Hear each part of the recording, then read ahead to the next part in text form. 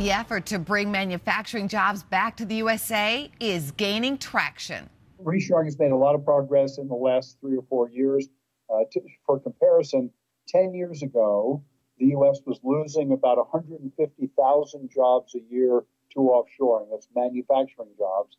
And by 2013, we had taken that annual loss down to zero. Harry Moser of the Reshoring Initiative tracks offshoring and reshoring efforts by U.S. companies. Recently, Wisconsin generator maker Generac Power Systems created 80 jobs by producing a component at its Whitewater plant. Earlier, the company was producing that part in China because it was cheaper. However, wages and other costs in China have soared.